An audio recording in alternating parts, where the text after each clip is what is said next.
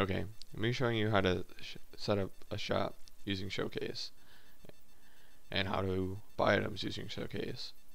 To set up a shop, you need a single slab.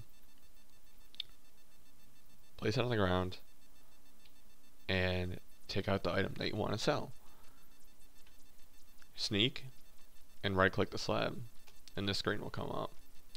If at any time you decide that you don't want to sell, make sure that you type 0 or go away to cancel the showcase. But to make a showcase, it's going to ask you, Finite will be the only available option to players. So make a Finite showcase, which costs us $15 to make, and the price per item. You can set whatever price you decide. So let's say $30. And then we're going to ask the amount that we want to sell.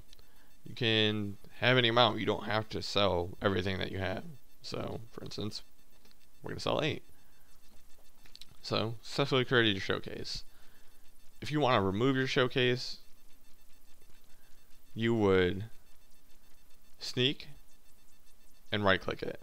You'll get all your items back that haven't already been sold, and your showcase will be ended. Now, to add items to a showcase, you would have to make your showcase, put in the amounts,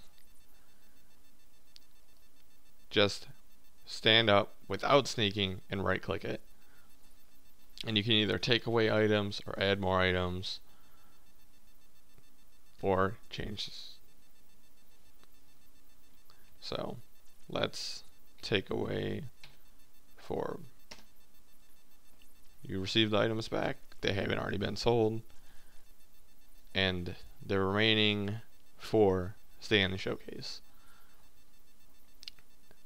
Now to buy items from another player who had already set up a showcase, you have to go to, left click it, and it tells you what's being sold, the amount, and the price. You just enter the number, so let's just buy 1. You get it, $10 automatically deducted from your player. So that's it.